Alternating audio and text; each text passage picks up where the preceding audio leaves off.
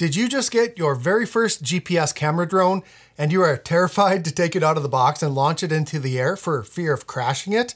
Or maybe you've gotten past that stage, but now you're looking for the best way to learn how to fly it and get the most out of it?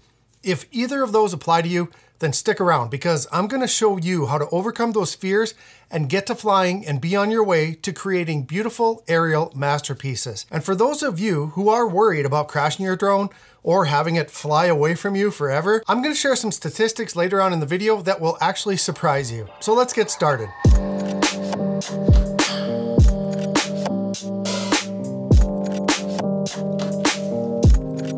Hi everyone, you're watching 51 Drones and my name is Russ. I've been flying drones now for about 5 years, and in this video, I'm gonna show you the necessary steps to follow to ensure that you don't crash your new drone. And I'll show you some ways that you can become more comfortable flying that amazing new device.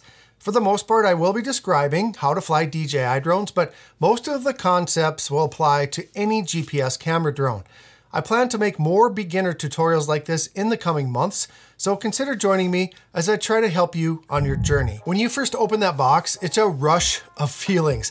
It's a combination of both excitement and anxiety that's difficult to restrain.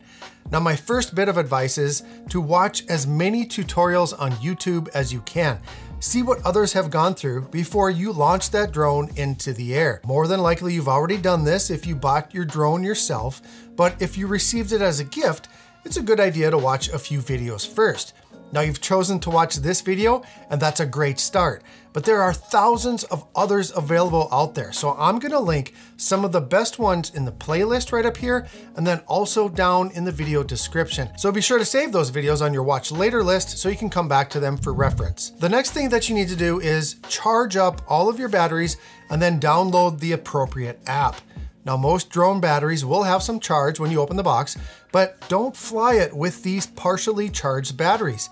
These are smart batteries, and they all need to be fully charged that first time before you use them. Even though you might be in a hurry to fly, plug them in, and then while you wait, download the software to your mobile device and watch some of those tutorial videos that I just told you about. After you have all the batteries and the controller charged up and the app installed, go ahead and connect your mobile device to your controller, turn everything on, and open up the app. Now, more than likely, you will be asked to update the software. Make sure you do that to ensure that you have full functionality of your drone. Throughout the time you own your drone, you will be asked to update that software periodically. I recommend doing this every time because many updates include exciting new features, keeping your experience fresh and interesting, and also your drone flying more safely. Now, it's time for the fun. It's time to get those motors running and launch it up into the air. Now, you may be tempted to launch inside your home, and I cannot stress enough how bad of an idea this is, especially if you've never flown a drone before. This is actually one of the most common places that people crash their drone is inside their house. It's not only because of the confined space, but also because it may be difficult for that drone to lock on to GPS, making it very unstable. So go outside, find the most wide open space that you have available, and launch from there. Try to find something like a soccer field or an open park without trees or highline wires, just a nice big wide open space. Now, this next step is very important, and it's another thing that, if not done properly, can cause a GPS drone to crash. This is to wait until your drone has GPS connectivity. It will show you on the app interface how many satellites are connected, and it will tell you audibly that the home point has been set. This means that your drone will fly steady and stable. Launching before that is very risky, so wait for it. And if it doesn't ever gain GPS connection, then I suggest moving to a more open location with less interference. Basically, follow the prompts on your app.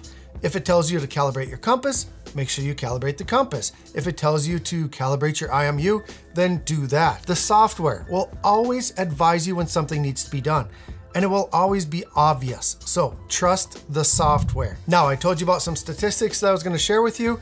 So here are two things that might surprise you.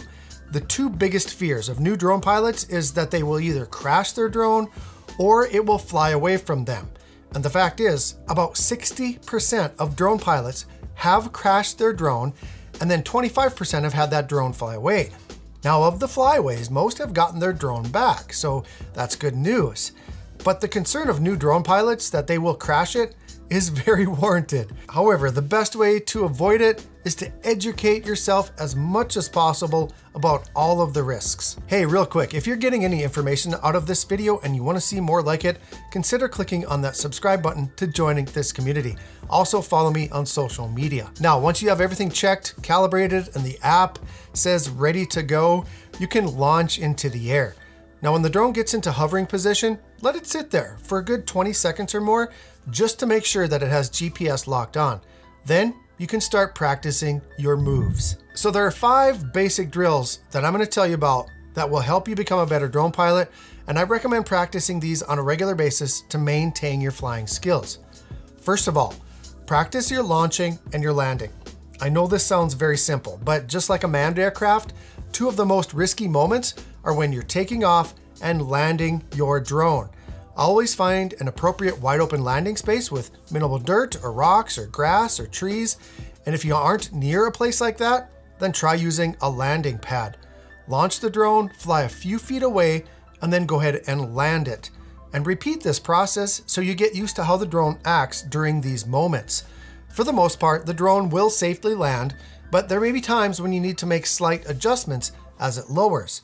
That's why having space is so important. Next, raise the drone to about 2 to 4 meters high and use the sticks to fly in all directions. As you do this, watch how the drone moves and what it looks like as you move the sticks.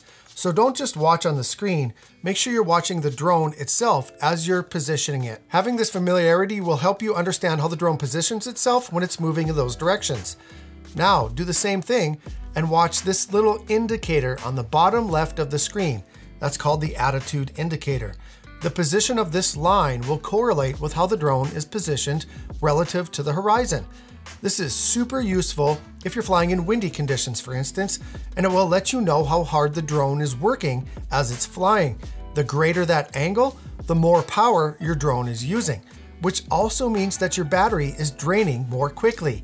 Take some time to familiarize yourself with the attitude indicator and how it can relate to how safely your drone is flying. Thirdly, one of the most confusing things about flying a drone is maneuvering it as it is flying back to you or as it's facing you. All of the controls are the opposite when the drone is facing you, and it's very important to know how to fly it in this situation. So once again, fly the drone out ahead of you, position it so it's facing you, and move it in all directions. This takes a lot of practice, so do these several times before you fly the drone too far away. Now, by far, the most difficult skill to master when flying a camera drone as a new pilot is to both fly the drone and maneuver the camera gimbal at the same time. That's why you see so many videos online from new pilots that show the drone moving and then stopping, and then the camera moving and stopping, and then the drone moving and stopping again. Now, this is the opposite of cinematic. If you want your video footage to look like the pros, you need to practice flying the drone and moving the camera at the same time. And yes, there are intelligent flight modes that can do much of this work for you, but there's nothing more satisfying than capturing something manually and then having it turn out so well. So here's what I recommend. Put your drone into tripod mode or cine mode so it moves more slowly, and then practice moving the drone in all directions while at the same time raising and lowering that camera gimbal by using the control wheel. This means that your thumbs are on the control sticks and your index finger is on that gimbal wheel. After just a few days of practice, you will become more skilled at creating cinematic video clips that you can be proud of. The last drill that I want to tell you about today that will have you on your way is to practice flying low and slow. When people first get a drone, the most common thing they want to do is get way up in the air and see as much as they can. And yes, this is fun, but it's also very one-dimensional.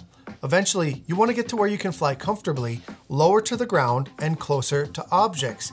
Having that dynamic movement and parallax really brings the viewer into the video. It adds emotion and excitement to your projects. So, after you've become a little bit skilled at controlling your drone and you're comfortable even having it up in the air, try flying in an area that is mostly open space but maybe has one single object, like a tree or a statue or a building standing all by itself, and practice flying close to it. Again, only begin to practice this drill once you feel more comfortable flying. As you learn to create aerial video projects, you'll understand that it's really important to not only have wide, high-angle views, but also those close-up views that brings motion into the video. What questions do you have as a beginner drone pilot? I want to get back to basics on this channel, and I want to help those of you getting into this hobby get the most out of your drone. I remember how uncertain I was when I started, and I want to be a resource for you. So consider joining the community, and also find me on Instagram, Twitter, and TikTok, where I post additional fun content that you won't see right here on the channel. Hit that thumbs up button if I did help you in any way today.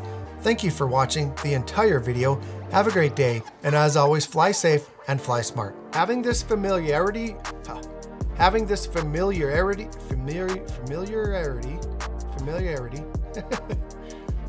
this familiarity